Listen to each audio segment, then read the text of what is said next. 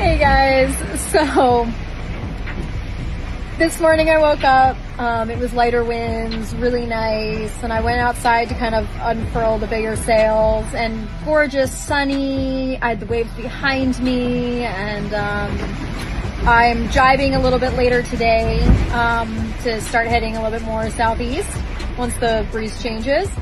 And I look out the back of the boat and there's a rooster tail, and I'm like, oh no, it's gotta be the hydro again.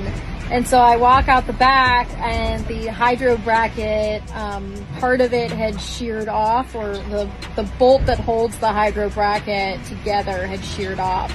I went back there without really the proper gear and I got totally soaked. Then I went back into the boat, put on proper gear, went back out, and then started to fix the bracket. Still got soaking wet, but at least then, and then I lashed the bracket back into place.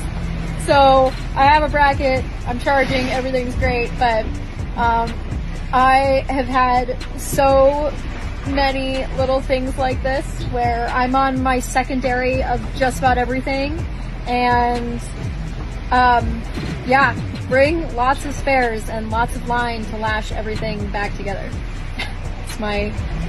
That's what I'm going to teach today. Cheers, guys.